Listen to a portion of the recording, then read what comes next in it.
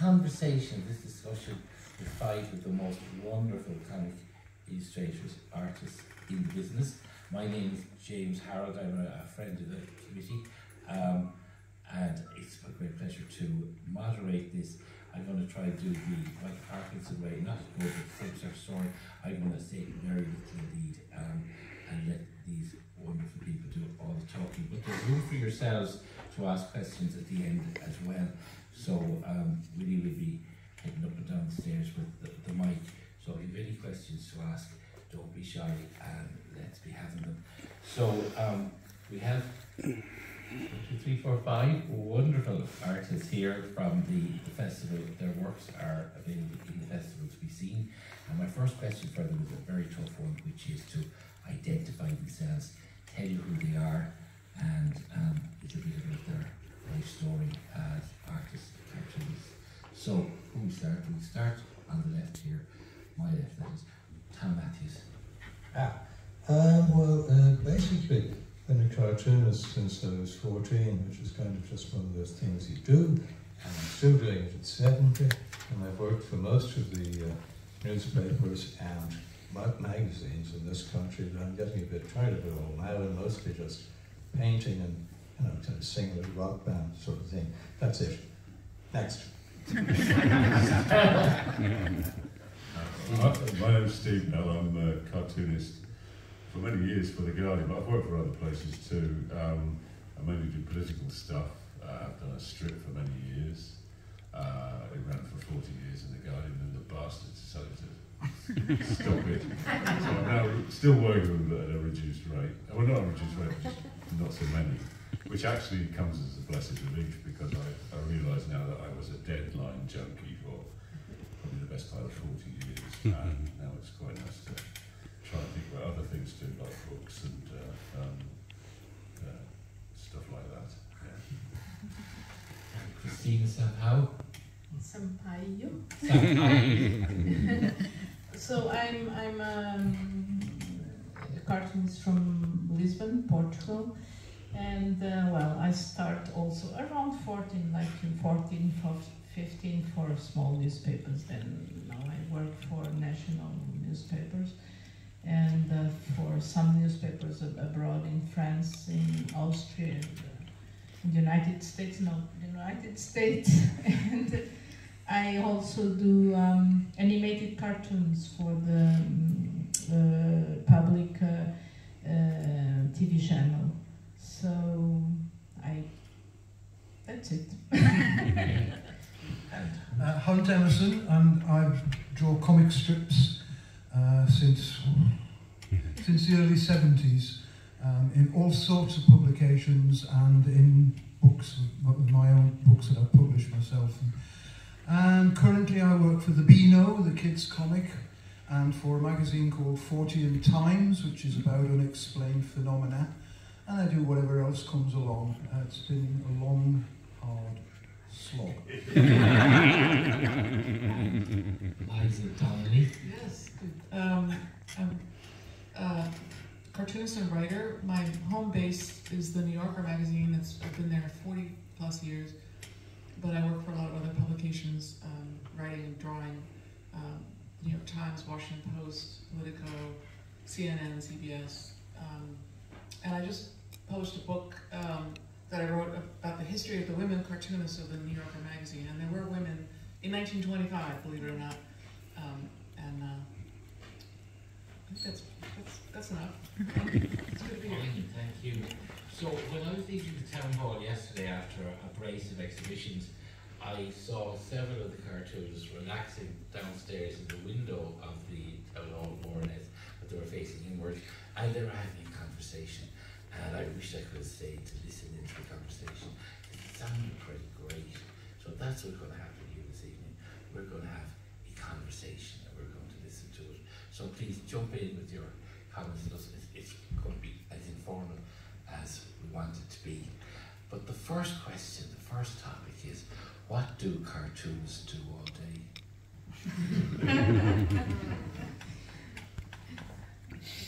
It depends on the country. Yeah. So how does it differ according to countries? Well, I don't don't stay all day in the pub drinking beer. Tom defends herself. That's a conversation. That's probably why I don't take them up. I talk to cartoonists through all day. They sit around sweating and beads of blood form on their foreheads trying to think of jokes. That's what they do all day. I heard it, what we do all day, best described by a cartoonist for Punch who worked for many years called David Langdon. It's a very fine gag cartoon, it's very simple brush style. I never particularly liked his work. I heard him say this thing about what cartoonists do, and he said it's controlled mind wandering, and that's what you do. That's what you do all day, and it's a complete paradox. You can't explain what you're doing. In my case, it involves a great deal of talking to myself, which some people say is a sign of madness, but I love it. It's the only job I know where I can do that, get away with it, because I work on my own. That's a common thing. It's a very solitary job. It's really, I think I really agree with you. It's like you're listening to yourself think. You're trying to like pull out pieces that interest you, but then might be funny or might be interesting to somebody else. But you're listening to yourself think, and your mind is wandering, like you said. Weird. What I do most of the day is not cartooning. That really only happens at night, properly. I mean, that's not entirely true. I work during the day when I can, but it's very distracting with the rest of the world going on around me.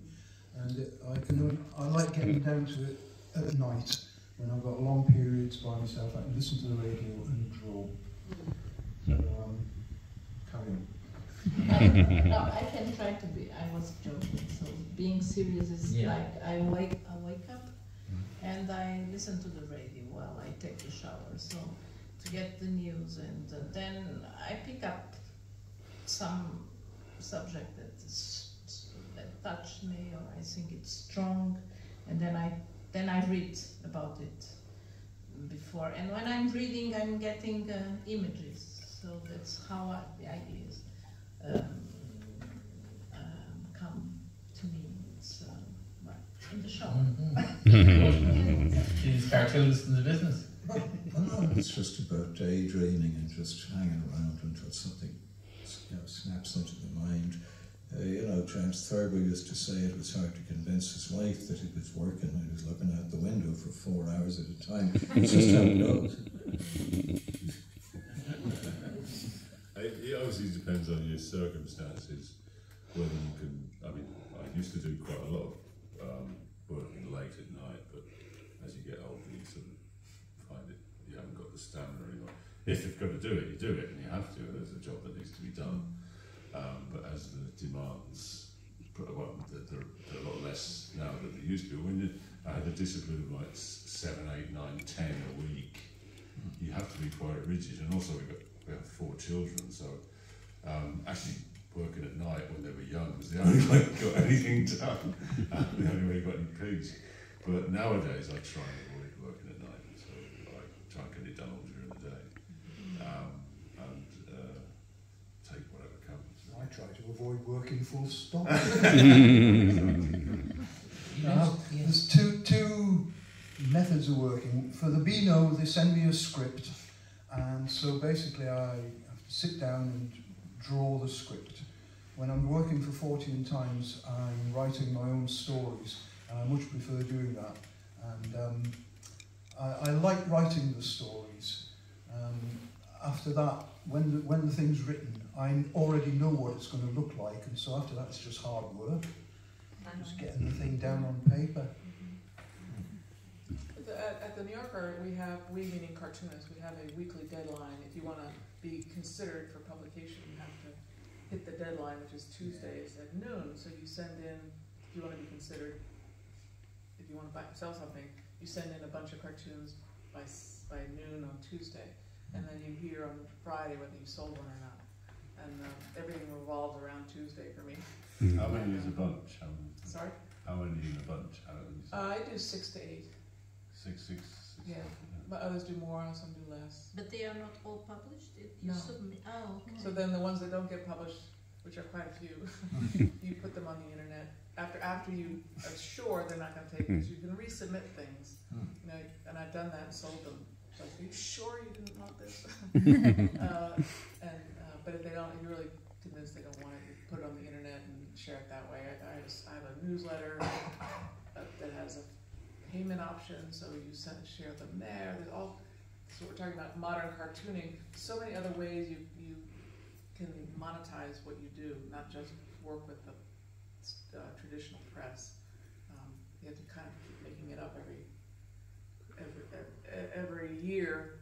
There's a new way of doing it. You know, you can't rely on somebody calling you saying we want you to do this drawing. It just doesn't. And there are not that many publications in the States anymore that run cartoons.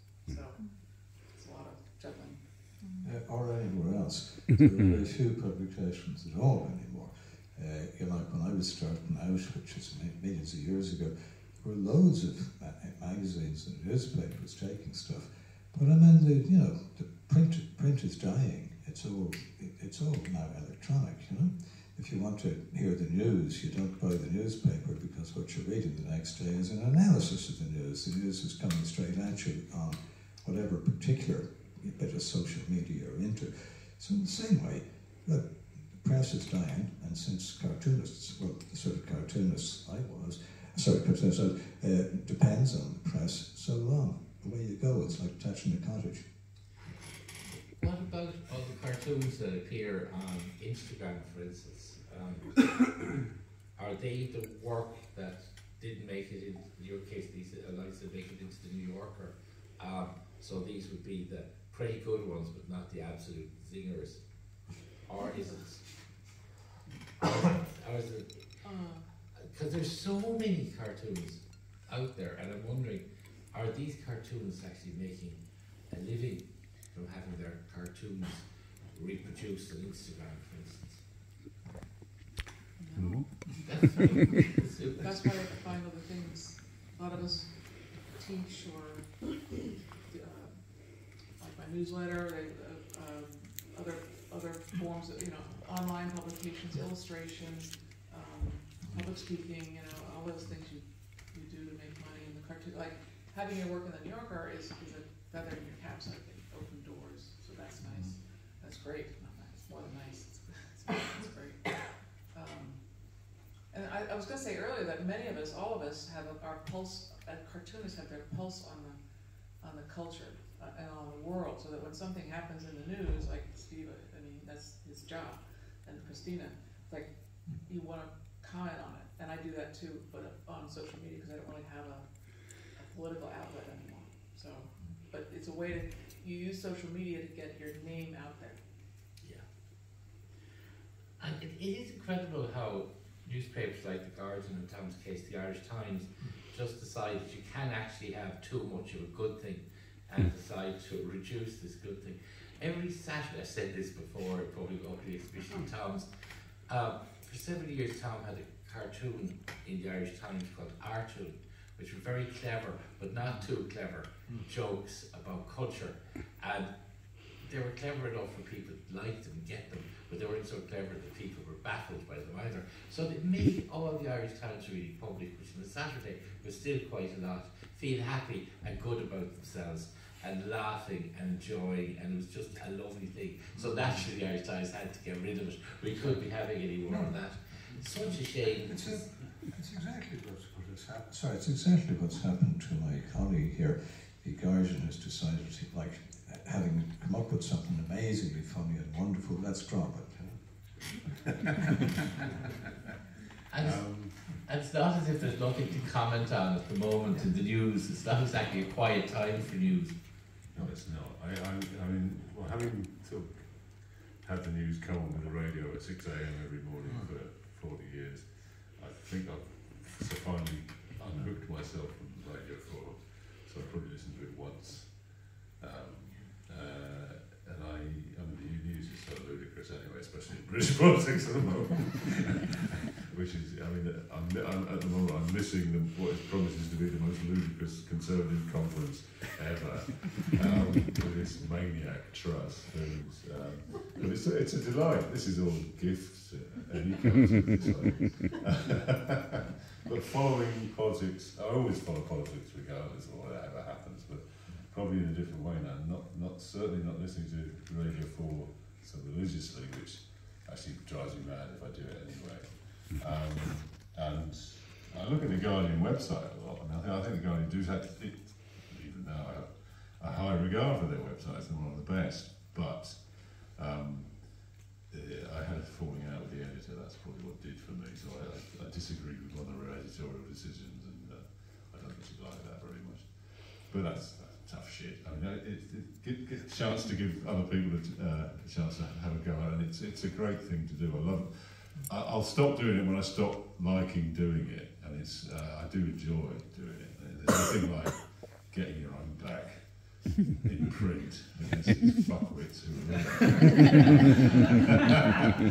it's the only outlet, the only way we can do it. It does help. It's so therapeutic. And you've hooked yourself from deadlines, more or less. Well, I have been unhooked. I'm doing now 1 or 2 a week now, so that's and weirdly, it's quite nice to not have that burden anymore. I'm getting on a bit. I'm like Tom. I'm over 70. You get slower, you get older, you get stiffer, all this sort of stuff. I don't want to die just yet.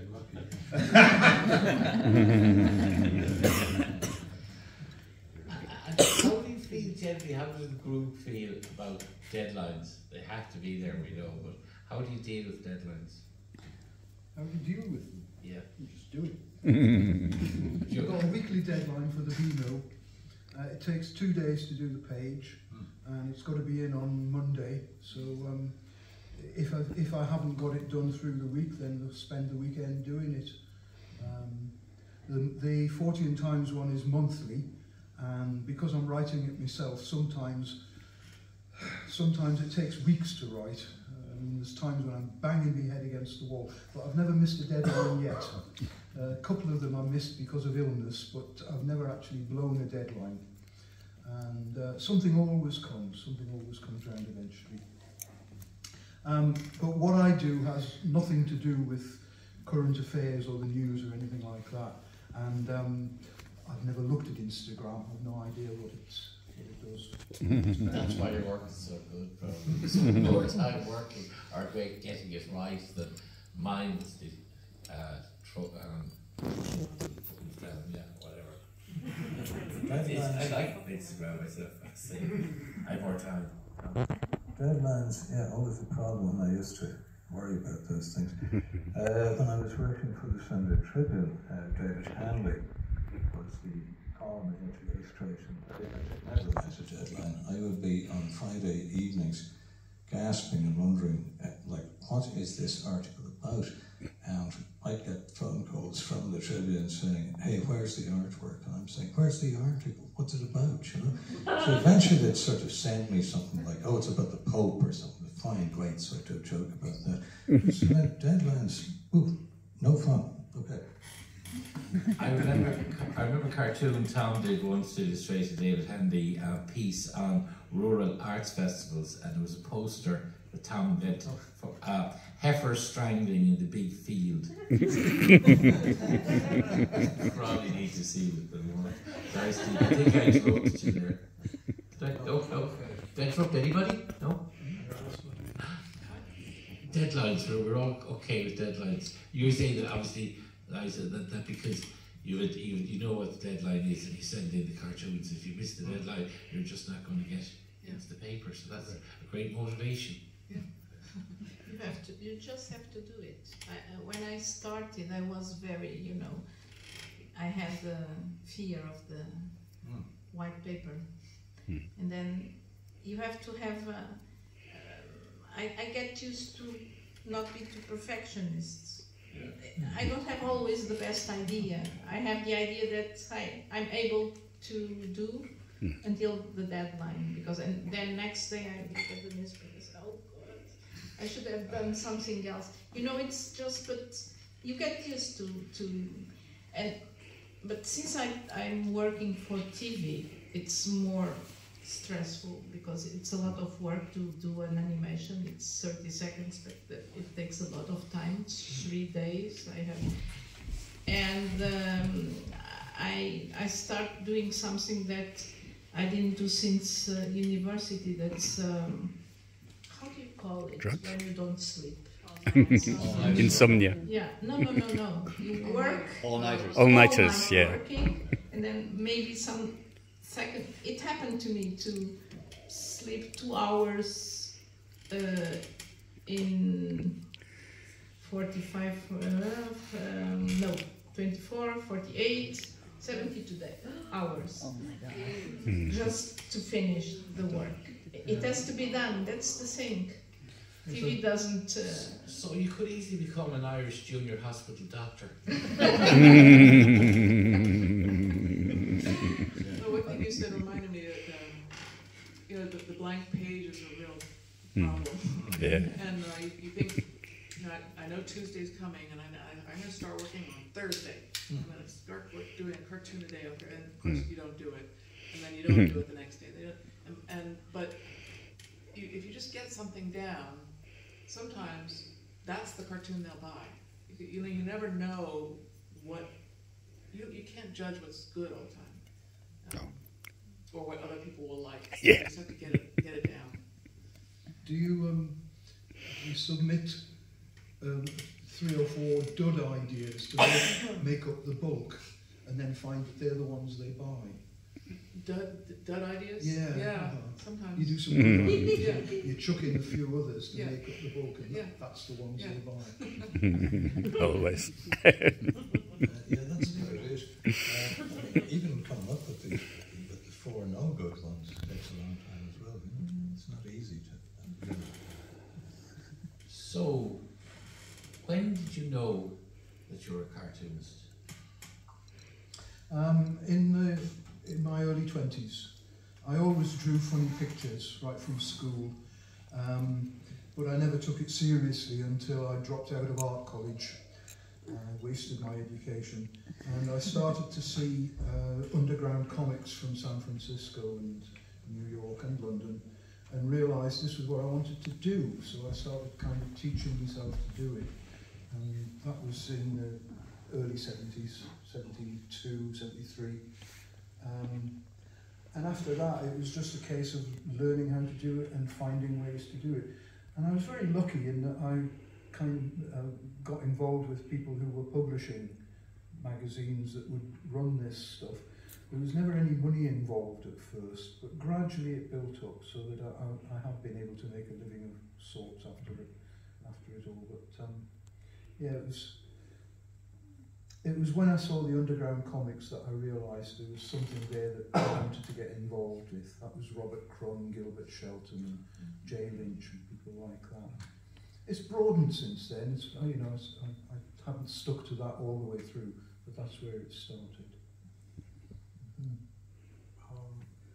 In my case, because I never wanted to be stuck in some office wearing a shirt and tie or anything like that, I just thought, hey, this looks like an easy way to do all this stuff without actually having to stand up and tell the jokes. You just stand there and draw the things.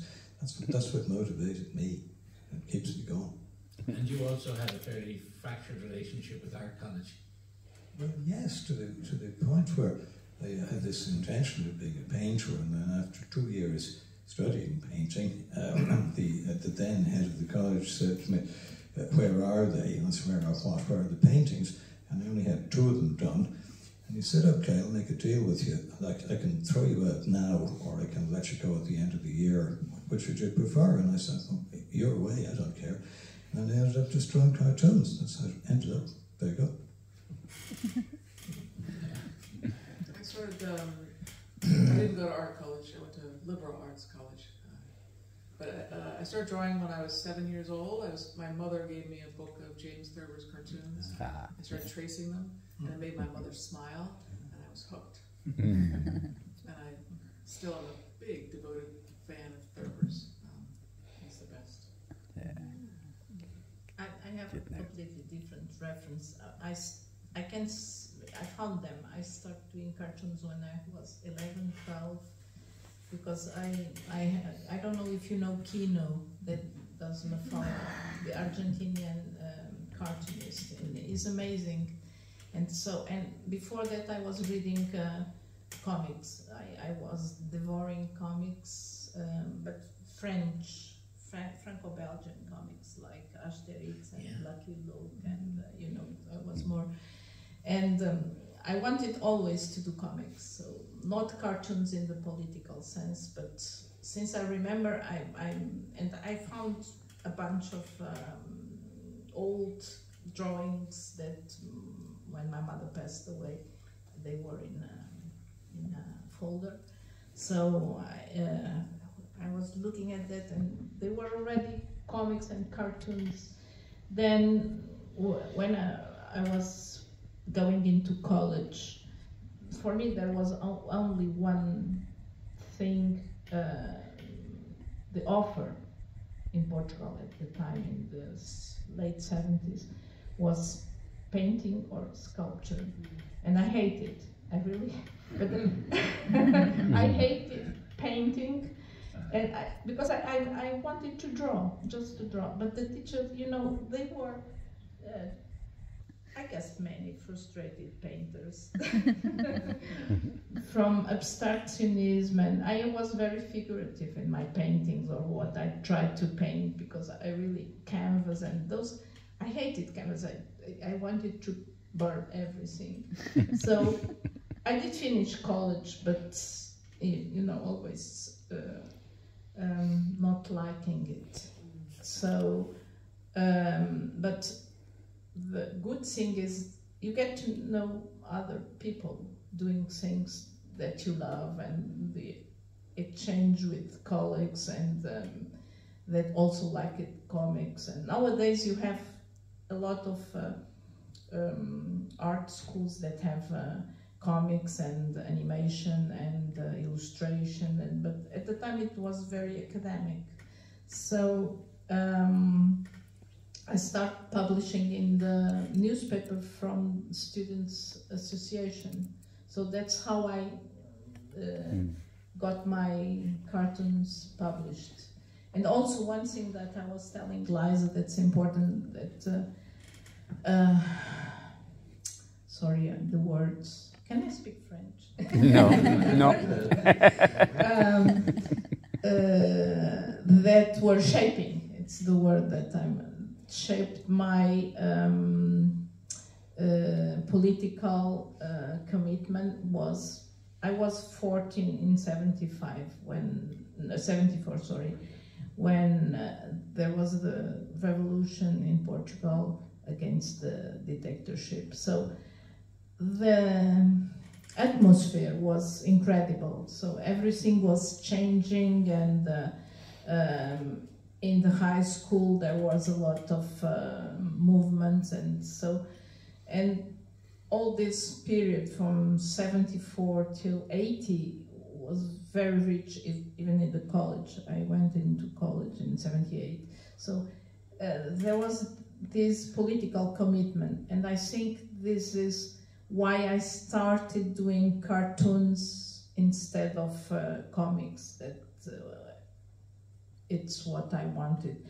And then things evolved until I started publishing in real newspapers, not the Students' Association newspaper. That's always being political. I'm essentially political.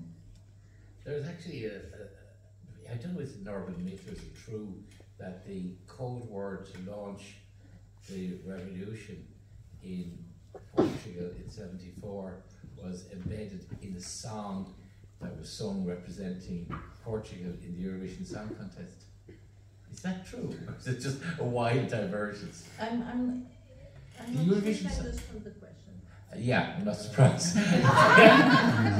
There's an urban myth that the Portuguese song in the Eurovision Song Contest in 1974 created a secret message. Oh yeah, no, it's not a myth. It's true. It's true, it's true, and I can explain it. There were, if you are interested, not in comics, but in the Portuguese Revolution, we can make a parody. Yeah, I can tell it very shortly. I try to be short. No, there were 2 songs. And there is one thing that's a memory. well, this is getting too personal, maybe. No. My father was traveling at the time, and he was not in Portugal, he was working abroad. And my mother loved to do ceramics, and she was an analyst working in a hospital, but as a hobby, she made ceramics. So I was so late in the evening when my father was away, because when my father was home, he wanted everybody early in bed. So that's, and we were making, I was also making, you know, clay, things in clay with her. And the radio was on, and we heard that first song. It was normal, it was the festival song. E depois de Deus. I can see. So, but then after that one, there was the second one, which was a forbidden song, Grândola Vila Morena. And when my mother heard, But it's art, life and politics, the making of a cartoonist.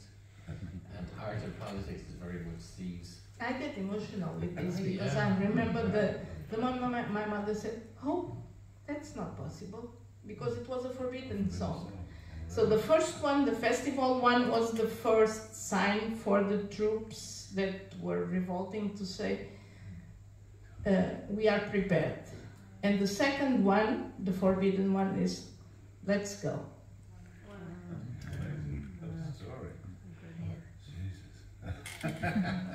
Read that. It's not to me, it's true. It's not quite a revolution, but I grew up, I was 18 when Watergate happened, and I grew up in Washington, D.C. So, you know, I was listening, or reading Gary Trudeau's Doonesbury and Herb Bloch, who I think brought Nixon down single-handedly. And I wanted to help, you know, I wanted to help with my drawings. Ben Shawn was a big hero of mine, but Trudeau and Herb Bloch. But I wonder if the culture, the environment, is what makes a cartoonist. Well, Trudeau's still around. What age is Trudeau now? He must be a fair age. He must be Trudeau, in the what 80s. age is he now? But now he's in his 70s. Is he? Yeah. No, and then I met him years ago, and he was great. He was terrific, but I just haven't seen him for so long. I was just wondering. The work is still terrific. Yeah. And that's 2 or 3 recent ones, magnificent. He was the first, well, except for Pogo, but I think he was one of the early strip political cartoonists. Yes. He was much influenced by Walt Kelly Pogo. Yeah. I mean, my experience is actually in some ways quite similar. Not with the story about the revolution, because there's never really been a revolution in the UK. But the story about painting. I also hated painting. I love drawing. From earliest days, I drew. I love the Beano. I love the Beezer, which I used to get regularly. And I love Punch came through the door every week. It was this strange orange, so you had the same design on the cover every day. It's been the same since 1841 or something. And I think it was done by John Leach. And this strange, stuffy magazine, but it had wonderful Ronald Searle cartoons in it, and he actually just blew me away. But there were, believe it or not, we were a Daily Mail reading household. Oh, that's an exclusive. Yeah. But in those days, in the 50s, the Daily Mail had some extremely good cartoonists, one of whom was called Leslie Illingworth. He did these fabulous, beautiful drawings, elaborate, often doing things like quite reactionary in a sense, drawing the TUC as a dinosaur or something, but it was just so beautifully drawn and executed. And the other one was Trog. Trog, Wally Fawkes, he's still alive, he's not drawing anymore. And he's, sadly, lost his sight, but he did this wonderful strip called Fluke. I know my dad loved it, he loved the Fluke, and I loved looking at Fluke, though I didn't understand what the fuck was going on, but I just lapped it up. And it didn't matter that I didn't understand, it was because it was sort of talking about politics in the 50s and the 60s, and but also the Beano, and so and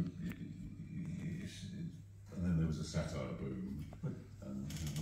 Fluke was also style change, and George Mellick wrote it for a long time, and then I think Keith Waterhouse also wrote it, and this was of course because they were both,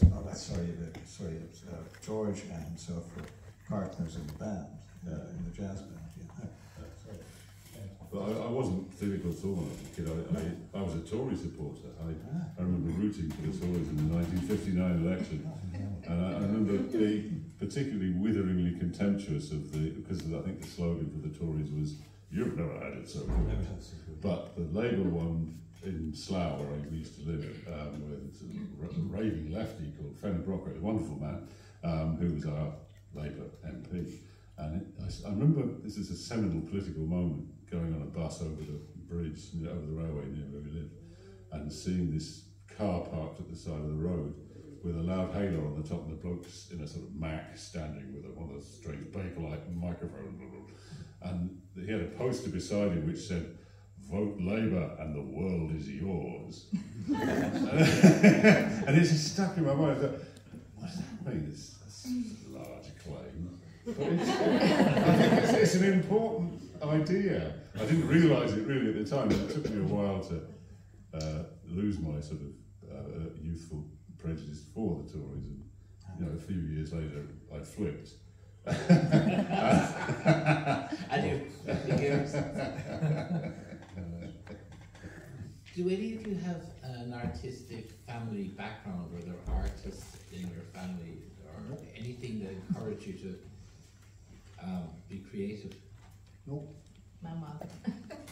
My mother wanted to study arts, but at the time when she was young, a girl couldn't study art, so she studied medicine, and she had that hobby. So I guess that's and that was a visual culture in my parents. They had books about painters and things. That was, it's not on doing. It's not in the blood. It's an attitude, something like that. I guess my mother. Silence. No, that's something similar. Like my mum had been, like your mum had been artistic. So we had a sketchbook she had from when she was doing her matriculation in the 30s, and she obviously had some talent, but she wasn't able to do it. She had to go to work at age 16. She joined the WAF and the War Cane and all the rest of it, and she became a housewife kind of thing in Slough. And but she had that kind of.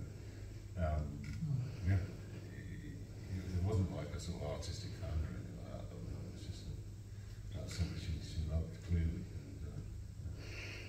My parents always encouraged me to keep drawing, so that's a good thing. Yeah, me too.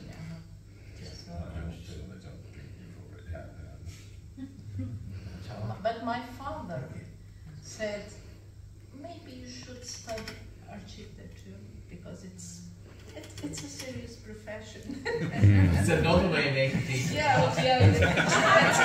Well, it's also art. It was in the same building, actually. Now it's in separate buildings, but at the time it was the same building. Art and, how do you say architecture? Architecture, okay. My dad was a civil engineer, so...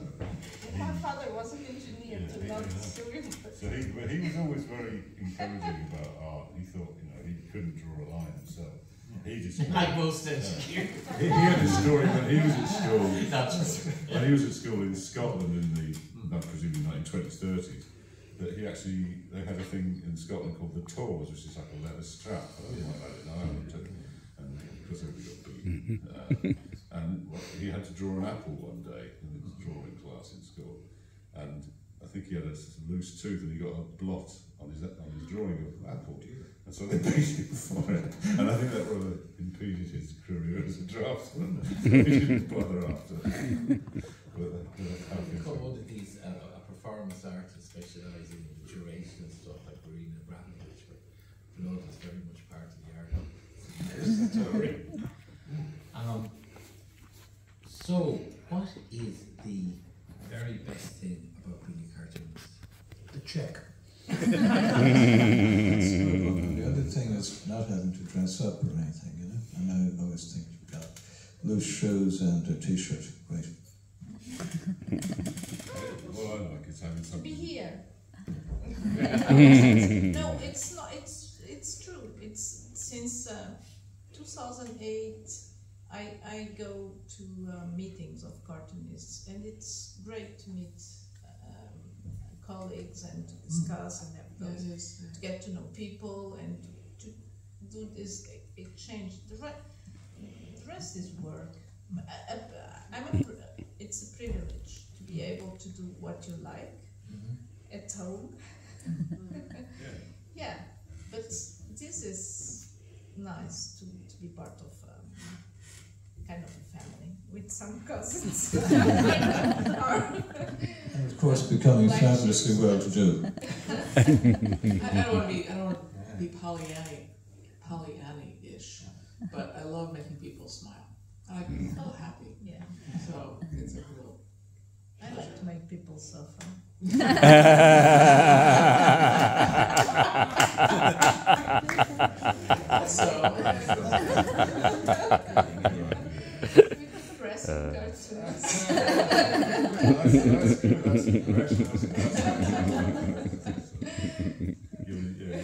sort of get a chance to indulge what you want, do things you otherwise couldn't do, to get people you otherwise couldn't get. Well, everybody thinks that being humorist or something is all about being nice and kind. It isn't at all.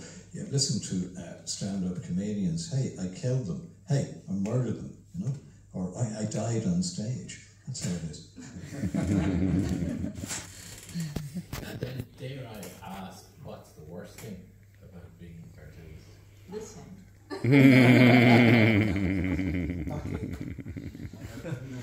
Okay, I suppose having to keep on coming up with gags, that's probably the worst. When I say the same, I'm not happy when I do my cartoons, because I would like to be what you call a gag cartoonist, that do not political things, that don't have to draw about the terrible things that are happening in the world. It's sometimes I say, oh, I should create something else, maybe be a gardener, taking care of bees and flowers. I mean it, because sometimes it's just too painful to have to about Afghanistan or Ukraine or now Brazil. It's in a couple of hours we are going to know if this fucking Bolsonaro. Yeah, so those things sometimes I'm anguished with it. So that's the bad part of it. It's and also not knowing what the future is going to be with cartoon and cartoonists. But there is the great thing, and the great thing is, you think of someone like Charles Schulz, who did Peanuts. And he started out making nothing, and he was told by his contemporaries, you're only ever going to make peanuts out of this thing. And then he ended up making $1 million a week, and he did it on his own, without anyone helping him. He did all his own drawing and all his own lettering. How about that? And he left the world much happier and much more enriched. You can still do that sort of thing with a pencil. Yeah, but it was not a political cartoon. No, but he was. Yeah. He was a philosopher, I would say. Philosopher, yes. Yeah, about life in general, not about actuality, the things. Yeah. Yeah, he did have the political vein in his cartoons every now and then. Sure. Yeah. Well, one of the things that I like about cartooning, the favourite things, is you beaver away all day, bash it out, but you've got something to show for it at the end of the day. You've actually got a physical thing, which makes me wonder about it, working digitally, because I can't draw digitally, save my life. So hold the pen, it would be the way. But it is, I do it the traditional way, pen, ink, and watercolour. And there's something deeply satisfying about doing water, even if you're doing it in a mad rush, deadline thing. And sometimes the mad rush helps you paradoxically draw better and do things you otherwise wouldn't dare. That's good. the bad side is when you do something really crap. So it's like, it just didn't work. It's like, nah. You try like, I'm going to have to wash my brushes. Shower with them.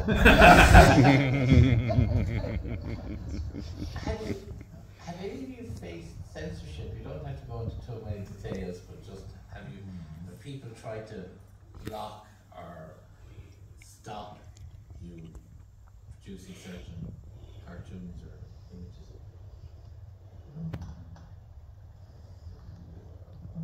well, the other thing when you read edited, I've been very lucky. Most of what I've done has got through, but then you have they'll balk at something, and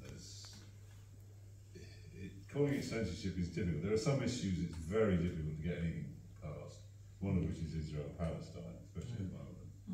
And I did get one spiked, as you say, stopped, which I thought the reasons given were totally unreasonable and nonsensical, and complete misreading of what I draw. I found that very frustrating. So I put it to that small act of censorship, but then that's what happens when you get edited in a cut in a newspaper. Oh, tough shit, it happens to everybody. But the paper itself can be kind of a sort of collective or air of caution about it, because it's obviously there are things which maybe my little bubble might not have thought through or thought about, and that's probably true. There's nothing wrong with people telling you, yeah, that's stupid what you've done there. And that happened recently. I wouldn't describe it essentially out of anything. That's actually quite sensible. So that, yeah, you get where it stopped. It can be reasonable. That is well. I have a funny episode. It was not a cartoon in the sense that it was an independent. It was connected to a text in a small newspaper. It was a private newspaper, an inside newspaper, can we say, for an insurance company. And they had a text about one thing that it's called light religion. It's they were trying to appeal this movement. It's trying to get young people to come to the church and to making things lighter, not all those rituals, but more, like this scouts kind of. So I made, this was more an illustration, I made Christ, the cross, what's called that? Crown of thorns. Crown hanging, and he was having a beer down, so resting. So so that was the only censor. It was funny. It was right. It was very funny. I think the only time I've ever been hardly censored, actually. I worked for nearly 40 years for a sex magazine, and doing a comic called Firkin the Cat, which is human sexuality through the eyes of the cat, very satirical and very stupid. And there was one time when I didn't write these, by the way. I was working with a writer, and he wrote a story about the mile-high clubs on aeroplanes, people having sex in aeroplanes, And so we had this thing where the crew of an airliner were screwing up in the cabin, and the airplane was all over the sky. And at the very end of the strip, the airplane was plummeting to the earth, and the last frame had the plane about that far off the ground, just about to come down and crash. And so I sent it off to them, and the next week the plane crashed in Lockerbie. So they said, no, we can't do this. So in fact I had to just change the last frame so the plane flew away elsewhere. But that's the only time that anything has ever been stopped. Well, I mean, I didn't imagine that. I remember the publication to which you refer. I think they have an annual called Shaven Havens or something like that. Oh, this is so it's not the sort of one you'd expect much censorship from. Tom, you had a contract with the Korean embassy. Oh, God. I've forgotten all about that. I started doing a lot of cartoons about people eating dogs, and the Korean embassy took great umbrage at this. After about the fifth one, I sent a letter to the magazine I was working for saying, please stop doing drawings about Koreans eating dogs, if you don't. But in fact, they do. So I just went on and on doing more and more drawings about Koreans eating dogs until I got sick of it myself. Anyway, there you go. So I'm going to ask one very serious question about the future of cartooning, but I think it's about time to hand over to this excellent audience. So could we have the house lights up, please, and could we wake up Willie Brennan who's coming around with the bicycle? He's away. Good man. So a bit more with the house lights so we can actually see you all. Yeah, it's hard to put this down. Yeah. Anyone got any questions? Thanks. Yeah.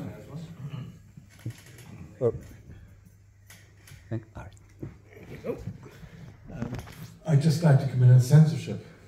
I worked on and off for 30 years for independent newspapers in Ireland,